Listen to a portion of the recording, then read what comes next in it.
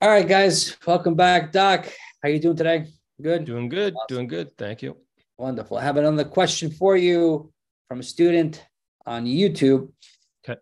Memorizing old NBME exams, a good use of my time. Hmm. Asking, is it a good use of their time? Yeah. Um, so yeah, we've addressed this one a lot. No, and I'll give you a reason why. Sorry to laugh. There's advice out there that says memorize old NBMEs, one through whatever, PDFs offline. And I don't think there's anything wrong with going through old NBMEs just for the sake of exposing yourself to practice questions. But here's the problem with the A, advice, and B, strategy of doing that. The advice of go through NBMEs, memorize questions because they're going to repeat. First of all, there may be a handful that repeat, and it's not going to be anywhere near enough that it has any measurable difference on your result. Sure. So Sure. if you spend 3 weeks memorizing 700 questions and 5 show up on your exam, 3 weeks for 5 questions. Not worth it. Think about if you would have just identified your weaknesses and spent time studying, you could have answered infinitely more questions based on having studied. So when people give the advice of memorize NBMEs, they are assuming, like we know some people out there who are YouTubers who say, just memorize old NBMEs, that's all you got to do. They're assuming that when students memorize questions, they're also digging into the concepts and mastering those. And 99% of students are not doing that. How do I know this? Well, because how many students call us up or join us after failing and they said, I listened to XYZ who told me to memorize NBMEs. Sure. Yeah, there's a few questions, but it still didn't pass. And that's why, because there's not that nuanced caveat of make sure you not only memorize the question, but the concept behind the question, so that if there's any other variation of that question, you'll be equipped to answer it. No, they just memorize the question. And then when it's asked from a different angle, it's like, okay, now I'm guessing again. It does you no good. It's a waste of time. And same thing with actually using this as a strategy. If you are just going to memorize a bunch of mixed questions, you are not addressing your foundation. You're not addressing your weaknesses. No. And so your goal is to become a physician, make good money, help people. But your strategy to get there is to try and memorize test questions like you did in high school or elementary school, so you could pass the test written by the professor who was too lazy to change his questions every year. The USMLE has a QBank pool in the tens of thousands. Yeah. So if this is your strategy, you could use NBMEs as a jumping off point for concepts. For example, okay, this is a question on CHF. Let me go study CHF. This is a question on spinal cord injuries. Let me go study spinal cord injuries. But if you just look and say, this is a CHF question, the answer's furosemide, moving on. What good does that do you? Because it doesn't help you with the pharm component, the pathophys component, the anatomy component, whatever other components could be included. And so, by all means, go for it. But it is not going to work for the vast majority of students for those reasons I just outlined. And if you take your career seriously and you really want to get to where you want to be, it's not the way to actually learn medicine either. You want to think of yourself as someone who's going to be equipped to handle patients in the future. Now, if I knew that the surgeon performing heart surgery on my loved one got through board exams by memorizing old questions and didn't really know the stuff, but got lucky, this is theoretically because it would never work. Yeah. That's terrifying. Yeah, of course. Because not only does it show me that they tried to take the easy way out and cut corners, tells me they don't probably know their stuff at the level that would make me feel comfortable. So at the end of the day, I would say this is a terrible idea. I would say it's a bad use of time. There's way better ways to use your time. And if you truly care about your future, it's not the right approach. It's a shortcut that's going to quickly drive you off a cliff.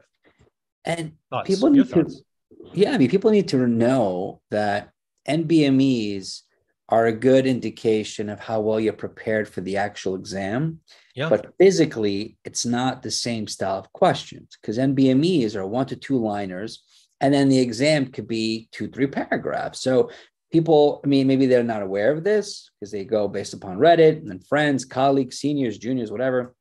But I mean, we have students that do well on UWorld and AMBOSS because they have a certain style, right? Certain style of questions, and they go take NBMEs, they don't do well. And it's not a large percentage, but that's a few because they're just so used to that style of questioning that they just can't conceptualize, they can't put things together for NBME. So then we say, well, then maybe to acclimate to the style of NBME style questions, right? Instead of doing new ones, you could do old ones, kind of see the structure, but to memorize, it's ridiculous. Because like you said before, sweat equity is not worth it. You're going to study all that time to memorize instead of saying, okay, I should know about these concepts and then take NBMEs to assess my readiness. Yes. Because any one of our students that have taken NBMEs, obviously others out there too can agree.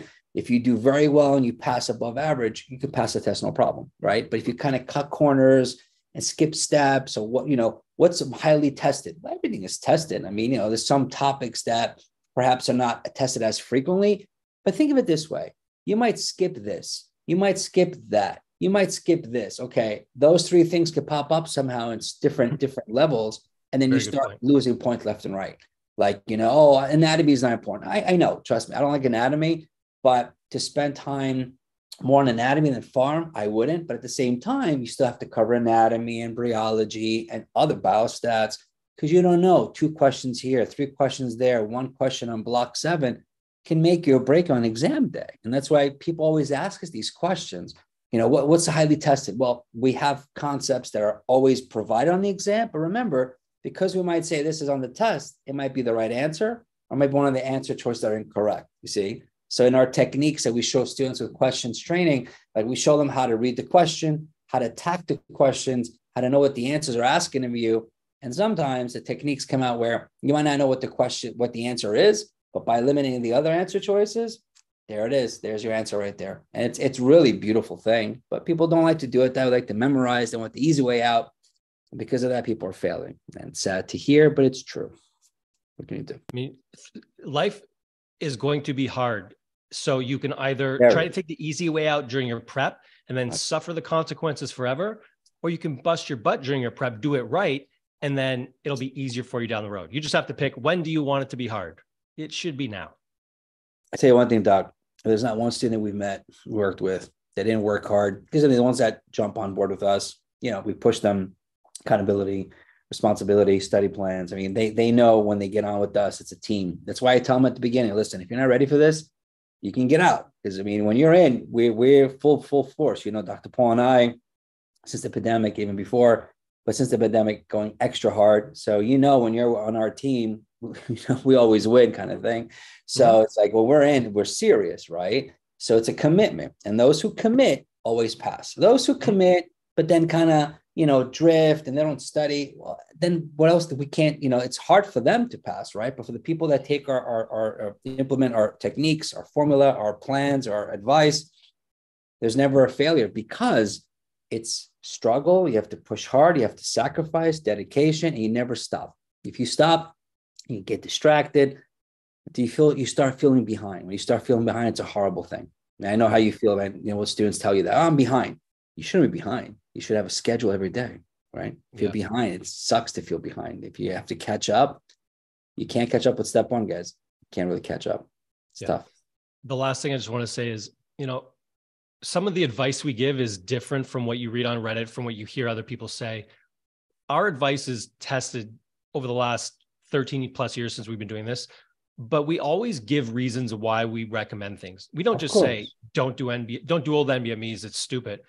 But there's a very specific reason why. So if you are following the advice of someone else, I would recommend that you ask them, what is the underlying reason why you're telling me to do X, Y, Z? And see if that makes sense in general, and see if it makes sense for you. Because oftentimes people will tell you things and say, well, that worked for me.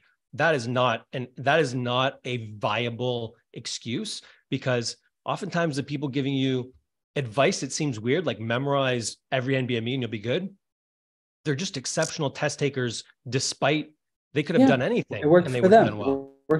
So if you hear something and it seems too good to be true, get an underlying reason why it's being recommended. And if it makes sense for you, good luck. That's cool. Please. But Exactly. Don't just dive in because, hey, this sounds like the easy way out. I'm going to do that. It just that your results probably won't be where they need to be. Anyway, anything else you want to mention on this one? No, I mean, yeah, it's, it's just, it's one of those things that these resources are out there. There's advice everywhere. Just be careful what advice you get, from who you get it from, because Reddit's great to a point, but you don't know who these people are and what worked for me might not work for you and vice versa. So that's why everything you said, everything we advise is because we've applied this to our students in all aspects, right? Students are in med school now. We're in med school, graduated, not in clinicals, in clinicals. So we advise because we know it works. We don't just advise because, hey, it helped us out.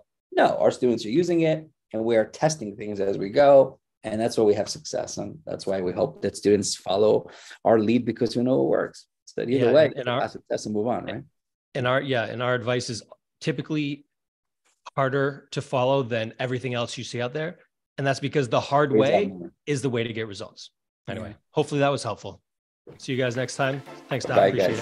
Thank you, Doc. I appreciate you. Bye-bye, everybody.